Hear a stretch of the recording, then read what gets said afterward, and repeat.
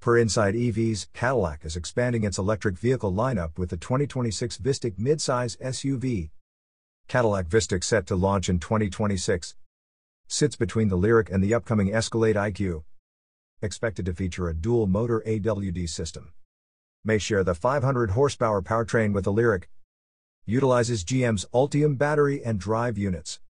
Full details and pricing to be announced next year. Cadillac's Vistiq promises to be a stylish and powerful addition to their electric family, but we'll have to wait for more specifics. Stay tuned for the full reveal next year. You are listening to UON News.